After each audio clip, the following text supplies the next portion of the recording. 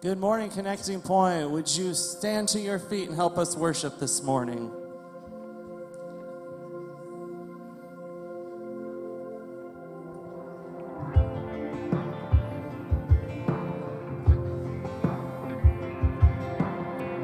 I won't forget the wonder of how you brought deliverance, the exodus of my heart. 'Cause you found me, you freed me, held back the waters for my release. Oh Yahweh, you're the God who fights for me, Lord of every victory. Hallelujah, hallelujah. You have torn apart the sea, you have led me through the deep. Hallelujah, hallelujah. The cloud by day is a sign that you are with me. The fire by night is the guiding light to my feet. 'Cause you found me, you freed me, held back the waters of my release. Oh Yahweh, you're the God who fights for me, Lord of every victory. Hallelujah, hallelujah. You have torn apart the sea, you have led me through the deep. Hallelujah, hallelujah.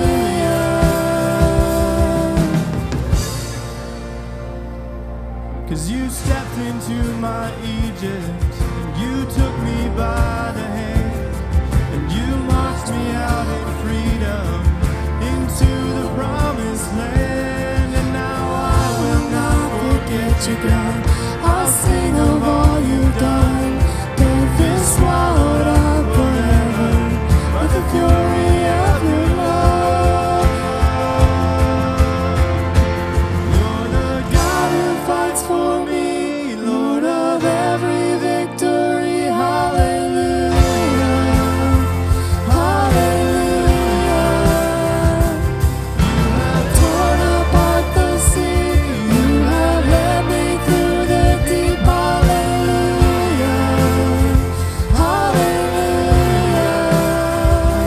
You're the God who fights for me, Lord of every victory. Hallelujah, hallelujah.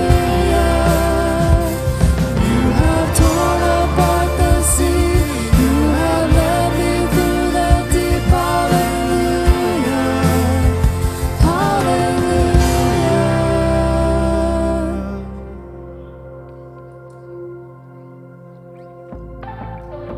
Is anybody grateful this morning?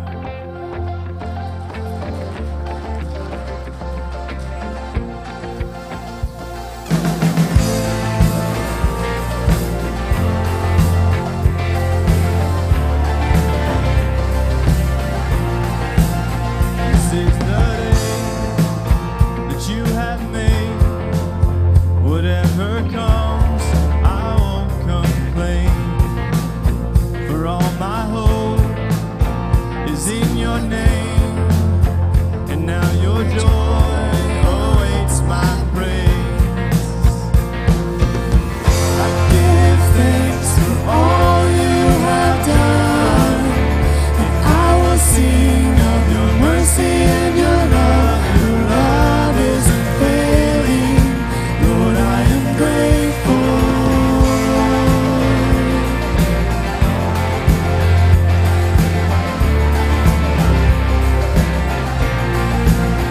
When I was down, you brought me out and set my feet on higher ground. So here I stand, you are my God, your faithfulness, my solid rock. I give thanks for all you have done, and I will sing of your mercy and your love. Your love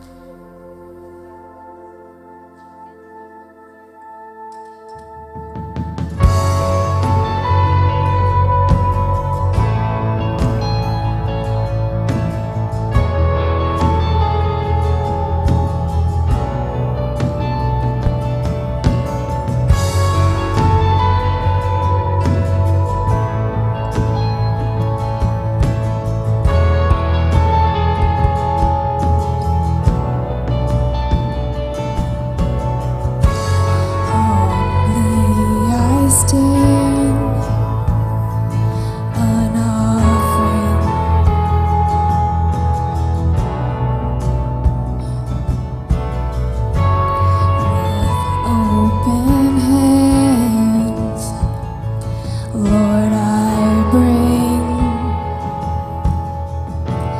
everything and nothing less, my best, my all.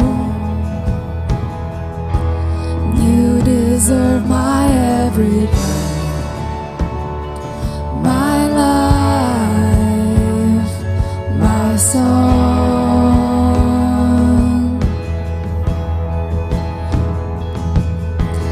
I surrender all.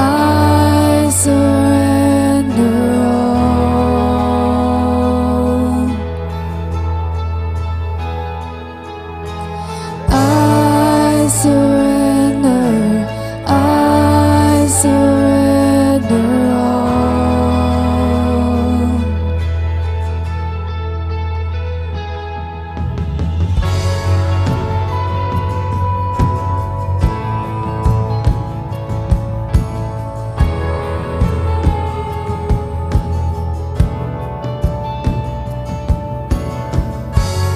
Lord, take control.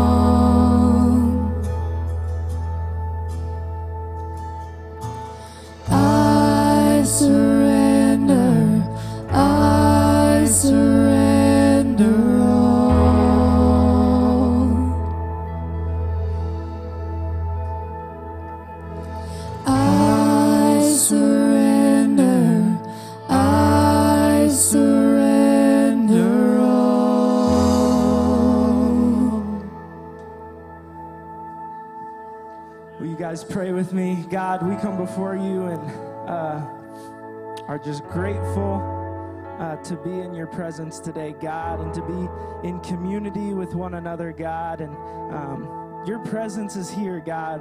But I just pray that where there is chaos in the lives of the people in this room and on this stream online, God, that you'll bring peace. Where there is fear, that you'll bring strength. Where there is confusion, that you'll bring clarity, God. We just pray that you will move in a mighty way today in this room and on this platform, God, and we just trust you with that. I just pray that we as a church, we as a community,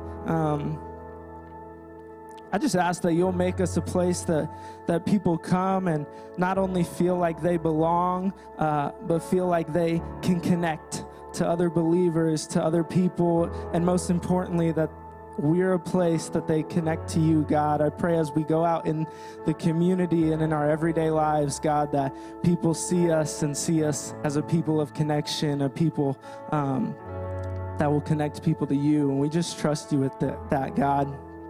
We pray over Pastor Doug today as he delivers your word today, God. We just pray that you'll speak through him. We're thankful for the ways you've prepared him, and we're thankful, and I just want to praise you for the ways you're going to use him today, God. We pray as we leave this room later on today that we'll walk out of here as people that look less like the world and look more like you. In your name we pray. Amen. Well, you guys can grab a seat. And for those of you who don't know, I'm Pastor Brad. I'm one of the pastors here.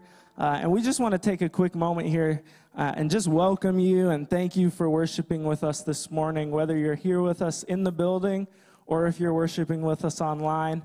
And we also want to let you know about what we call our central hub. So if you're here with us on the building, on the posts in the worship center, there's a QR code, as well as up on the screen behind me. If you get your phone out, open your camera app, and point it at any of those QR codes, a link will pop down. You can click on, and that'll take you to our central hub. If you're with us online, that link will be provided directly in the chat, and you can click on that. It'll take you to the exact same place. And the central hub's where you can kind of get all things connecting point. You can see our upcoming events, as well as register for some of our upcoming events. It's where you can see prayer requests and submit prayer requests. You can get in contact with a staff member of the church office through there. It's also where you can do your online giving, so your tithes and offering, your reoccurring giving, or if you want to make a one-time donation to a certain ministry or organization, it can be found on there. But most importantly, if you're new here, if this is your first time worshiping with us, whether that's in person or online, there's a tab that just says I'm new, and we would love if you would click on that and fill out the form for us. It's just a few simple, easy questions. And then after service, if you'll meet me at the Next Steps table, which is out in our lobby in front of our You Belong Here wall, we have a couple different gift options for you to choose from. We'd love to get in your hand. And if you don't have a phone on you, or you don't have service in here, or unable to use it in here, at that Next Steps table after service, we'll have some iPad stations set up that you can come and use, and you can get on the central hub and do any of those things I just listed that you need to do. And also, as we're starting our year, we're in a vision series.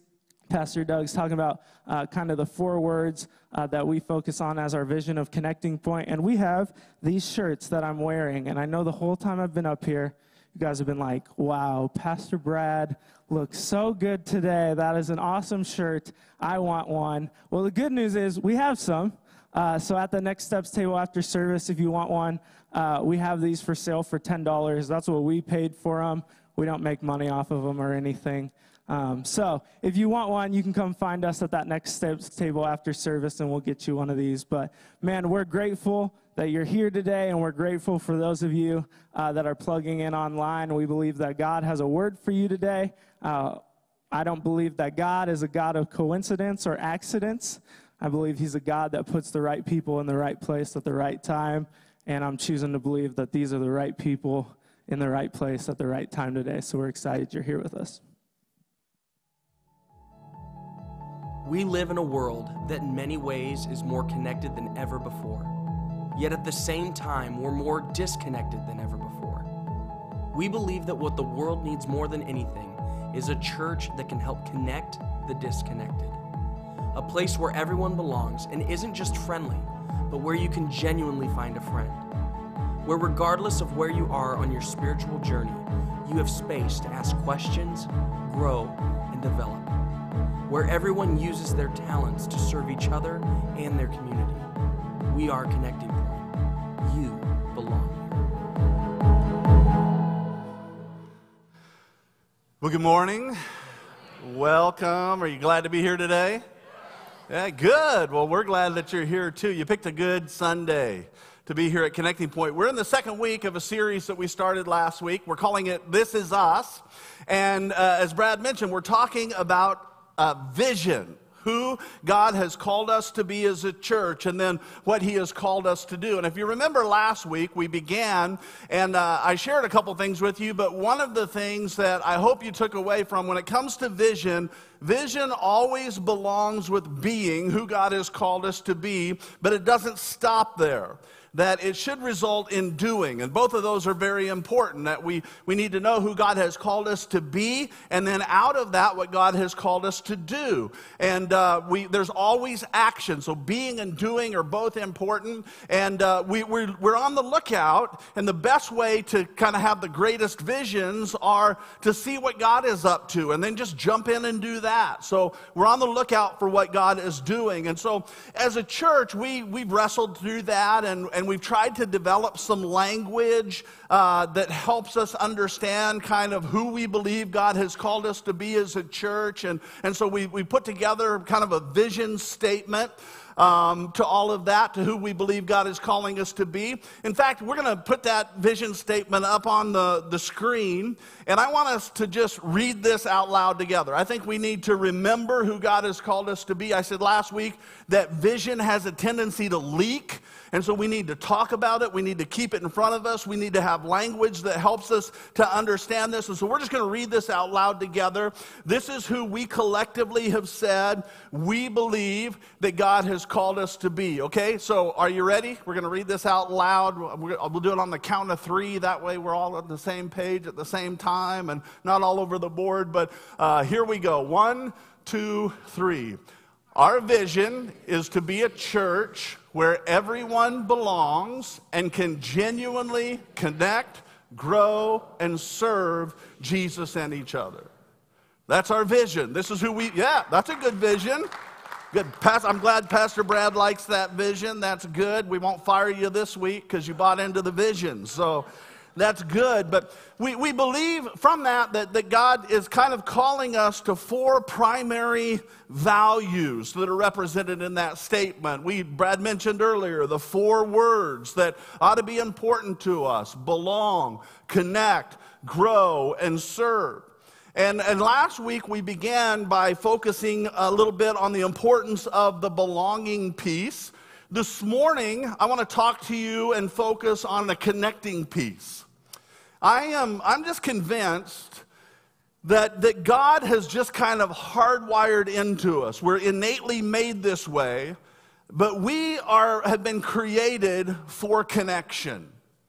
First of all, every single person on this planet has this deep need that's been hardwired into them to be connected with our Creator. Regardless of who you are, when you were created with this deep innate need. It's just been kind of hardwired into you, whether you recognize it or not, to be connected to your Creator. And I know there are some people, maybe some who are here this morning and some maybe who are joining us online that's saying, not me. I don't even know if I believe in a Creator. I don't know if I believe in God or anything like that. Well, I would argue that even amongst those folks, there still is this deep, intrinsic need to connect with something greater than yourself. May not recognize what it is, may not fully understand it or acknowledge it as a need to connect with God, but it still exists. This is why people who say they don't even believe in God per se still have interest in things like the paranormal or interest in things like extraterrestrials. You know, I don't believe in God, but I do believe in aliens, that there's just this need to connect with and acknowledge that there's something greater than me out there. This is why today, those of you who are familiar with NA and AA, and NA and AA circles, there's the acknowledgement of the need for the intervention from a higher power, a power that's greater than ourselves. In fact, for those of you who are familiar with AA and NA, you know that steps 2 and 3 say what? They say we came to believe that that only a power greater than ourselves could restore us to sanity. And then we go on to say we made a decision to turn our will and our lives over to the care of God as we understand Him. And so we all have this deep need with every one of us. And of course, as Christians, we believe, we understand God through the person of Jesus Christ. And so there's this need within each and every one of us, regardless of who we are, to connect with God. Along with the need, if we're going to be healthy and whole and be all that God has created us to be, to surrender our will and our lives over to Him. And yet we live in a culture that totally resists all that. We just sang that song, I Surrender All. And there's something inside of people that's like, man, I don't want to surrender. I want to conquer. You know, that this is the way our culture is created. In fact, I wonder this morning, how many here have heard this phrase, that it's become a really popular phrase, especially in our culture over the past few years. I hear people say this all the time. They say this phrase, man, you do you. Man, anybody ever heard that or said that before? It's kind of that phrase, you do you, man. You do you, I'll do me. And this has kind of become a popular mantra that our current culture has just kind of adopted. This you do you and I'll do me kind of thinking. It's the idea that, especially when it comes to things like morality, that there are no absolutes. That what's right for you may not be right for me. And so, you just do you and stay out of my business, That's kind of the thinking, which really is just kind of a modern rephrasing of an older saying, which was popular back for my generation. Some of you may remember this. You used to say, just be yourself. Just be yourself. Which the idea of, this whole idea of uniqueness, of being yourself, is actually a biblical idea. The Bible teaches us that God created us each as unique individuals, and all of us have our own unique passions and talents and abilities, and we do need to personally live into who God created us to be as individuals. However, that's not really what this movement is saying. In fact, the basis of all this, where it comes from, is it's really rooted in this narcissistic belief that the most important thing on this planet is me. That I'm the most important, and what I want matters most. And so I should be able to do whatever it is that I want to do, regardless of the collateral damage that it causes to anybody else. You do you really means stay out of my business. Mind your own business. Don't tell me how to live my life. I mean, you do you, but don't you dare say anything about me being me. And what's really behind this you do you philosophy is the deep-seated belief that's become prevalent in this culture that we live in, is that if people are just allowed to completely express themselves, however it is that they want to express themselves, uninhibited, then if I can just do whatever it is that I want to do, whatever I think is best, whatever makes me feel good, if I can just express myself however I want, then finally I'll be happy. That happiness is found in me just being able to do whatever it is that I want to do. The only problem with that, and Actually, there are multiple problems with it, but the primary problem is that self-expression and self-glorification, instead of leading to any kind of freedom and happiness, instead it only leads to self-absorption and self-centeredness. The truth is, and this is such a hard thing for so many people to wrap their brains around, but the truth is, the more that I focus on me, the more broken my life ends up becoming. The more that we focus on us, the more that we make it about us, the more broken our lives end up becoming. Because here's the problem for most people.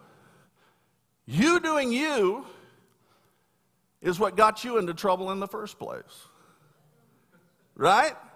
Me doing me is what got me in. Are you guys with me here? Anybody out there? Bueller?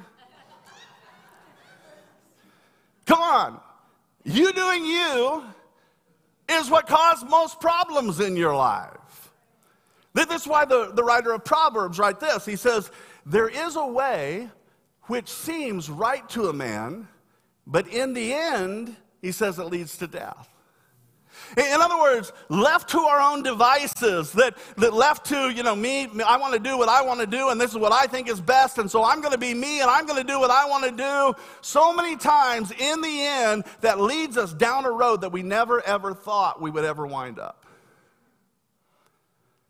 You doing you, man, is a trap.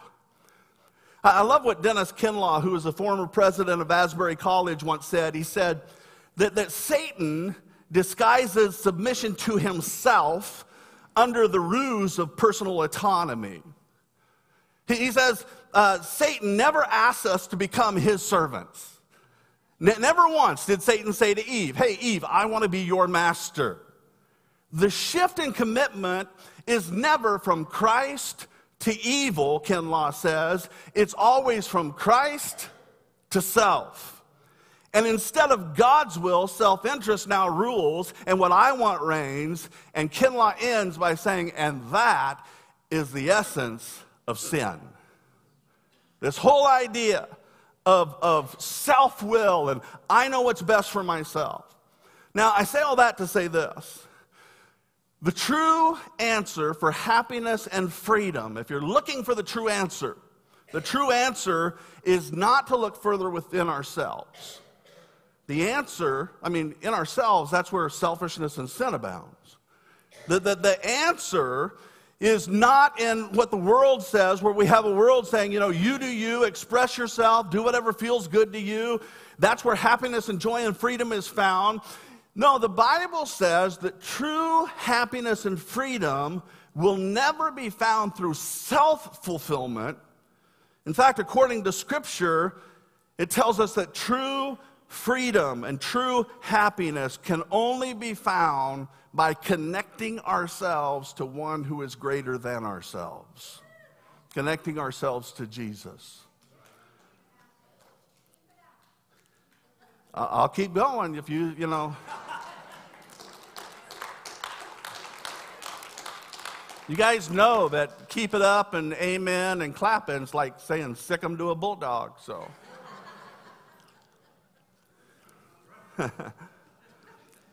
I think this is what the Apostle Paul is talking about, this whole idea. In Philippians chapter 3. And Paul, the great apostle who wrote like most of what we consider to be our New Testament, he's reflecting back on his life in Philippians chapter 3. And in verse 8, he says this. He says, what is more? Now, he's just been talking about all of his accolades, everything that people would look at and say, man, that makes you something. And Paul says, what is more? I consider everything a loss. In other words, Paul says, everything that I've ever accomplished in my life, everything that I thought was awesome, everything I did, everything I experienced, everything I chased, everything I went after in my life before Jesus, Paul says, I consider all of it a loss. Why? He says, because of, or compared to, the surpassing worth of knowing Christ Jesus my Lord. for whose sake I have lost all things. And then Paul goes on to really drop it. He says, I consider all that stuff garbage that I may gain Christ. In other words, even the good stuff, I consider that stuff, when you compare it to Christ, it's garbage. Here's what Paul is saying. He's saying everything that I chased in my life, everything that I thought would bring me happiness, everything that I thought would bring me fulfillment and make my life have meaning, all of it turned out to be nothing but a huge pile of garbage when I compare what my life is now once I discovered Christ, once I encountered Christ, once I got connected to Christ. All this stuff before, it just looks like garbage to me. You know, and we get trapped in that. What he's saying here is you doing you will never result in the fulfillment and the freedom that you're looking for. Chasing whatever, we fall into the trap of thinking is going to make us happy. And we all do it. I mean, because there's so much that bombards us in this culture. It's like, this will make you happy, and this will make you happy. And it's all designed to get your money.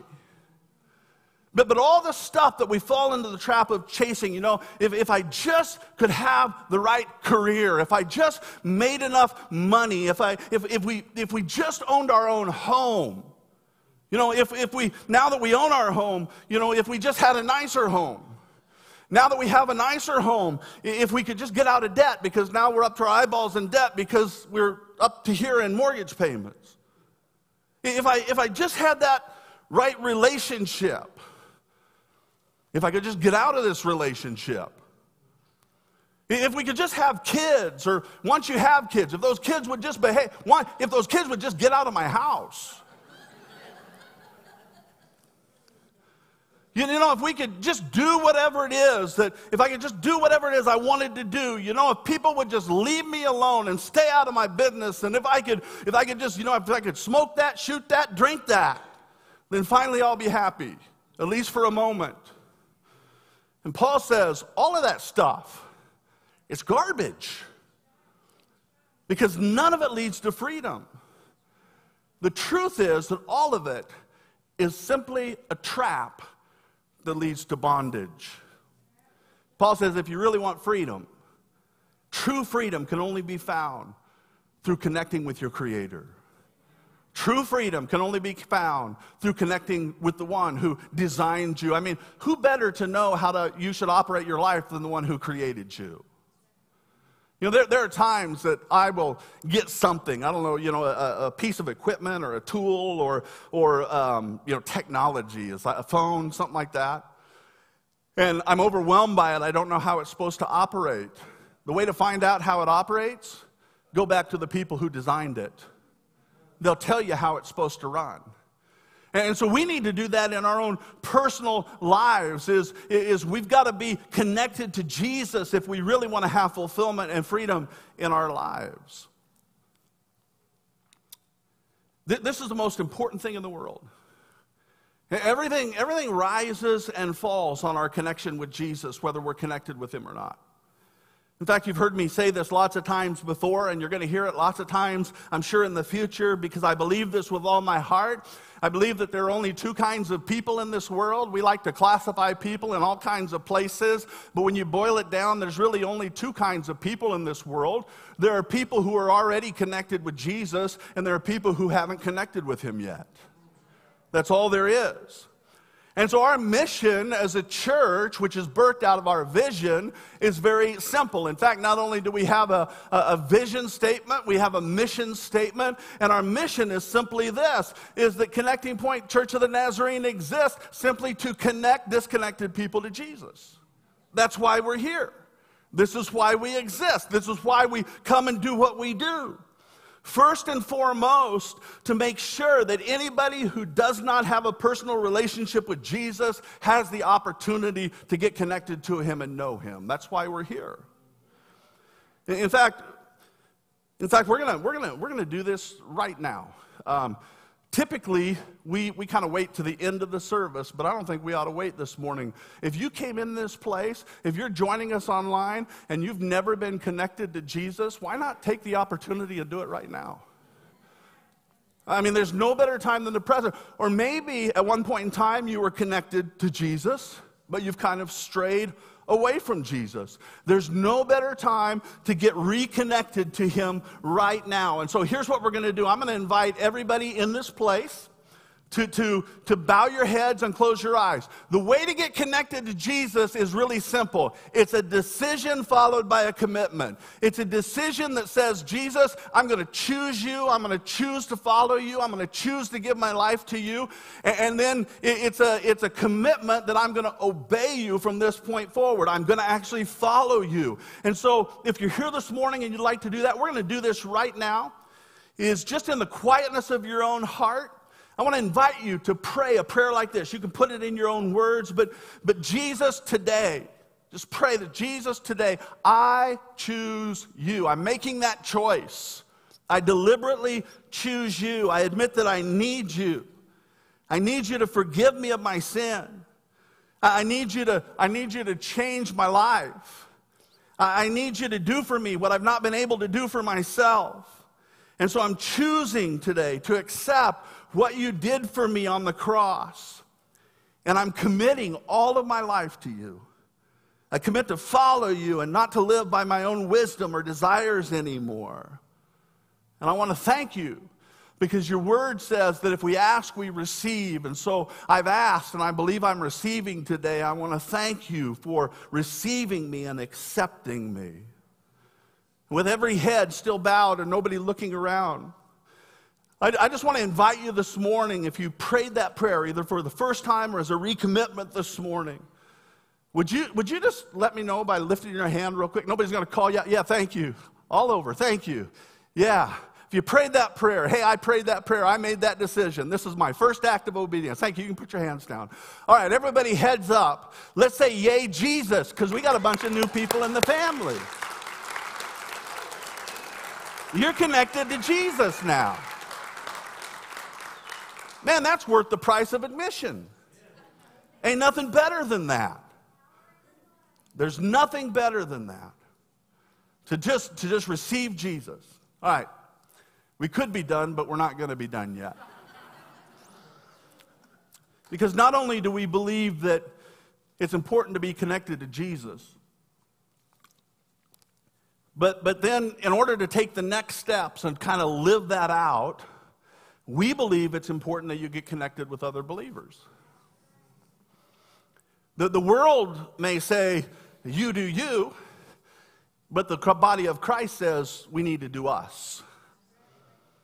In fact, one of the assumptions of Scripture is that once a person makes a decision to follow Jesus, that they'll do that in the context of community.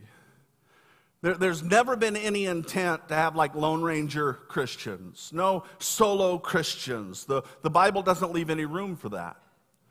In fact, this idea of following Jesus, if you read through your Bible, it's sprinkled in the context of community. It's sprinkled all throughout the pages of Scripture. An example of that is in Ecclesiastes chapter 4, verse 9. It says this, the writer of Ecclesiastes, and this is wisdom stuff, so we don't want to lean on our own wisdom. We lean on the wisdom from God. This is wisdom stuff. The writer of Ecclesiastes says that two are better than one. Why? Because they have a good return for their labor. In other words, you ever heard of the word synergy? That two people working together can accomplish more than two people working individually? That's what this is talking about. For if either of them falls, then the other one will lift his companion. But woe to the one who falls when there is not another to lift him up. Furthermore, the writer says, if two lie down together, they keep warm. But how can one be warm alone? And in verse 12, and if one can overpower him who is alone, two can resist him. And it goes on to say a cord of three strands. So you and somebody else and Jesus is not quickly torn apart. And so what the Bible is teaching us is that as followers of Jesus, it's important for us as believers to foster relationships with other believers. We need to be connected to the church body. The writer of Hebrews says this in Hebrews chapter 10. It says, and let us consider how we may spur one another on towards love and good deeds, not giving up on meeting together as some are in the habit of doing. but instead encouraging one another, and all the more as you see the day approaching. We're not intended to do life alone. We are called, we need to connect with other followers of Jesus. You see, here's the cool thing about Jesus. And this is something that a lot of people don't understand, but one of the great benefits that comes along with choosing to follow Jesus is that when you choose Jesus, you don't just get Jesus, you also get his bride, which is the church. We don't get just Jesus. We get all the people of Jesus too. And this is why that oftentimes when the scripture talks about the church, it uses metaphors like the church is a body comprised of many parts. And what part of the body can survive on its own? It's not like, you go walking around and it's uncommon to see an eyeball just kind of out on its own. That'd be weird and gross and everything else. It's meant to be part of a body. Or the church is a building comprised of many parts. Whenever there's a building that's constructed, there's concrete and cement and there's wood and there's nails. Imagine a church building where, there was a bunch of lumber, or any kind of building. There's a bunch of lumber but no nails to hold it together.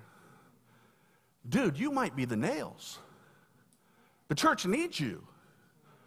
And so there's all these parts. We're not called to do life alone. We're called to connect with other followers of Jesus. And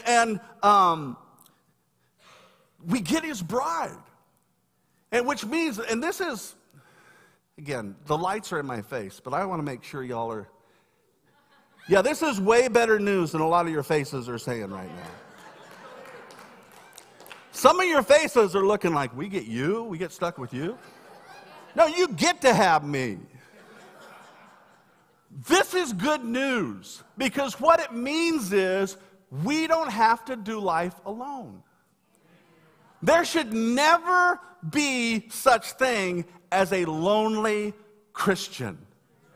That should not exist, because we're not created to do life alone. If you're in Jesus, you're not just part of a church, you're part of a family. Jesus taught us that if we're going to be true followers of his, we cannot do it in isolation. Even Jesus didn't do it in isolation. He invited 12 and 72, and he had 3 really close buddies that wherever they went, Jesus invited them to go with him. In fact, I love John because he had a really good view of himself, and he's like, whenever he talks about himself, he's like, I'm the one that the master loves. I'm the beloved of Jesus. In other words, man, he just loves hanging out with me. But even if Jesus needed that, how much more do we need that? In fact, somebody needs to write this down. Our commitment to God is always lived out through our relationships with other people. The commitment that we have, if we say we have a commitment with God, but that's not being lived out and realized through relationships with other people around us, then we don't really have a commitment to God. Because our call is to follow, right? Our call is to obey. So we can't say we're followers if we don't follow. And so our commitment to God is always lived out through our relationship with other people. And while we may live in this culture that idolizes individualism, and where we idolize Lone Rangers, we think people who appear to be strong and self-sufficient and have carved their own way out in the world, and we idolize people like Frank Sinatra who sing I did it my way. Got about 50% that know who Frank Sinatra is, so I just dated myself. But the Bible tells us that that's not the way to follow Jesus. In fact, I would be so bold as to say that we cannot claim to be a follower of Jesus if we're not deeply connected to and committed to the church that Jesus created and died for and then commissioned us to carry. I mean, this was his plan. In fact, the truth is, it is impossible, I believe, to follow and obey Jesus without connecting to his body or his church. This whole idea of just you and me, Jesus, man, it's a fallacy, it's a lie, and it's totally unscriptural. I mean, think about it. If following Jesus actually means following him, doing what he did, obeying what he commanded us to do.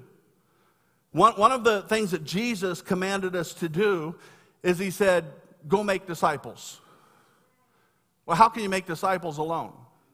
Well, I'm discipling myself. You can't disciple yourself. You got to be in the proximity of other people to make disciples. You got to be connected to other people to make disciples. One of the things that Jesus said is, love one another. Well, how can you love other people if you're not around other people? We got to be in the proximity of the other people. Jesus said that we're to love one another. The way that he's loved us, we got to love each other the same way. And by the love that we show for each other, that's how people will know that we're his followers. Now listen, Jesus is not talking here about loving people who don't know him, which we need to do that. We're supposed to do that. But here's what he's talking about here. When he says love one another, who he's talking about is us. We're supposed to love each other.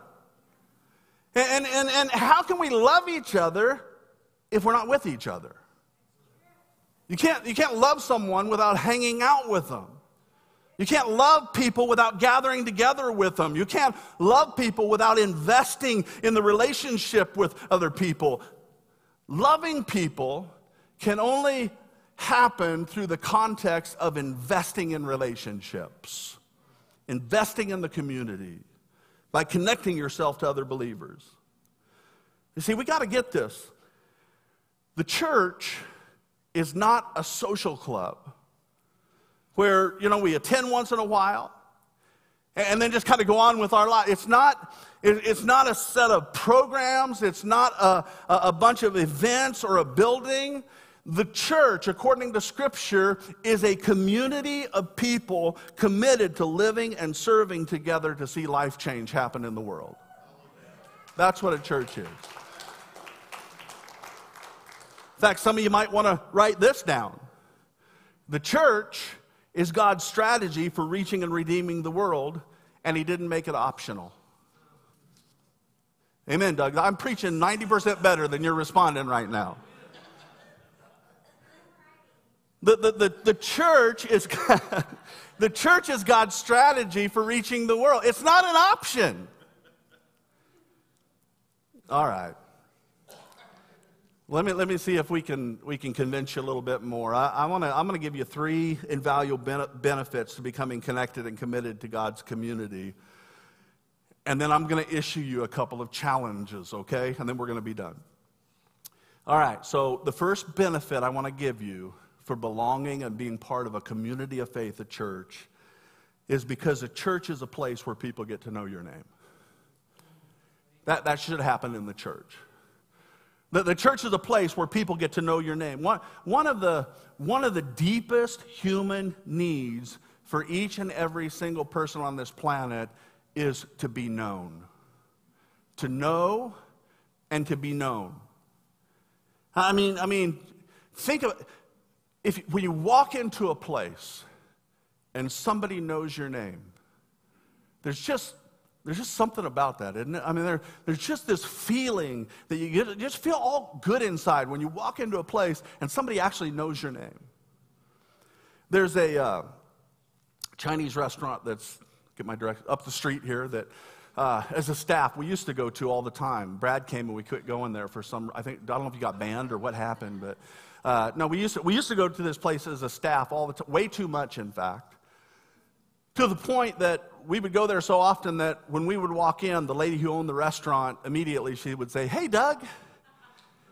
And then she would take us to our special place where we sat, and typically she wouldn't even bring out menus because she knew what we ordered. And there was just something that made me feel like I'm kind of important, when I walked in and she knew my name. In fact, again, we probably went there too much because Laura and I were going to have takeout one time. You remember that? We were going to have takeout one time, and Laura called, and I decided to try something different than I normally try. And the lady argued with Laura. It's like, "No, Doug doesn't like that."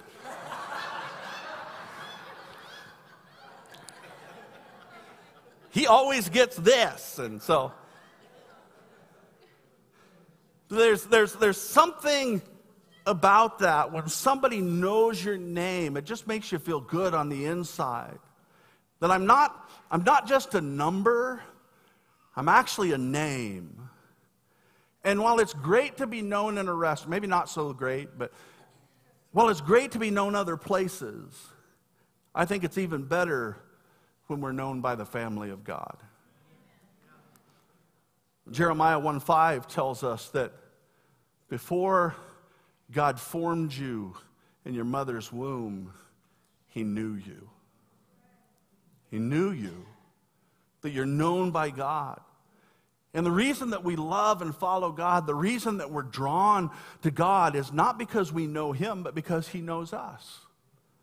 He knows all of our good things, our bad things, our beauties and our warts and everything in between. He knows us and he loves us.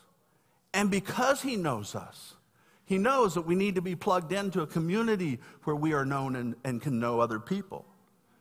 We weren't created to live in isolation, folks. We were created to live in the context of a community where we're known. And here's the deal. In the church, it's not that everybody needs to know everybody, but everybody does need to know somebody. Everybody doesn't need to connect to everybody. I mean, it's unrealistic. Jesus himself, he called 12. There were the crowds. There were the 72 disciples. There were the 12 apostles. And there were the 3 that were a part of his inner circle. Even Jesus, there were different levels of connection. And so it's not that everybody has to be connected to everybody, but everybody needs to be connected to somebody. All right, so we need to be in a place, and the church, the benefit of the church is where people get to know your name. Number 2, in the church, people will help carry your burdens. When we're functioning the way that we're supposed to function, the part of the benefit is that we have people around us to be with. When life falls apart, when we think it's going to take a right turn and it takes a left turn, when we think it's going to go uphill and it goes downhill instead, we need people around us who will help us carry our burdens. And the truth is, we all have times in our lives where we're going to face things that are too difficult for ourselves. Scripture says this, and this has nothing to do with how spiritual you are or not. It says the rain is going to fall on the just and the unjust alike. In other words, all of us are going to experience difficulties. The question is, will we experience them alone and have to carry the full brunt of it alone? Or are we going to open ourselves up to where we have people who will come alongside of us and help us carry our burdens? I was thinking about that this past week, and as I think back over my own life and some of the things that I've had to face in my own life. And listen, my story is not like a rosy one and an easy one. Laura and I, we've had to face some difficult things in our lives. But as I look back on that, I have no doubt in my mind that there is no way I would be standing here in this place today if it weren't for the people that we surrounded ourselves with, that in those moments where we couldn't carry it, they came alongside of us and they sat with us and cried with us and they encouraged us and they prayed for us and they helped us carry what we couldn't carry all by ourselves. I'm saying this as your pastor. I don't think I'd be here today if it weren't for folks like in the last 7 years that we've been here. There have been people who have come alongside of us and cared for us and helped us carry the burdens we have. The bottom line is this: we really do need each other. We need each other. Paul says this in Galatians chapter 6. He says this: carry each other's burdens, and in this way, you'll fulfill the law of Christ. If you're a person who, has like all of Scripture memorized, it's a good thing to memorize Scripture. But if you're not living in relationship with other people, if you're not helping other people carry their burdens, according to Paul, you're not fulfilling what you've memorized. It only comes in the context of community. Last one is this. In the church, people challenge us to change. In the church, people challenge us to change. We're going to talk about growth here next week, but let me just give you this morning. What I think this is one of the most powerful recipes for growth that there is. It's more powerful than reading any self-help book that you can read. It's more powerful than taking any class. It's more powerful, if you can believe this or not, as brilliant as I am to be sitting here and listening to me. I say that tongue in cheek. This is the most powerful recipe, I'm convinced, for spiritual growth. It's simply investing in relationships with other Christ followers. You want to grow spiritually? Hang out with other Jesus people. Have Jesus conversation. Just do life with other people who are followers of Jesus. Spend time together, allowing them to encourage you and challenge you. This is the recipe it's the greatest recipe for growth that I can think of. We don't grow in isolation. We grow in community with other believers. Proverbs 27:17 talks about this. It says, as iron sharpens iron, so does one man sharpen another. We need to sharpen each other. We need to let each other into our lives where we can challenge each other and encourage each other and sharpen each other. And we sharpen each other when we invest in each other. We sharpen in each other when we spend time with each other, when we challenge each other. All right, so here's the challenges, 2 challenges I want to give you. All right, here's the deal. Everything that we've talked about this morning, nobody can do it for you except for you. Nobody can do it for you except for you. As much as I want to see every person who calls Connecting Point Church their church connected with other people in the church, I cannot build those connections. I cannot invest in those connections for you.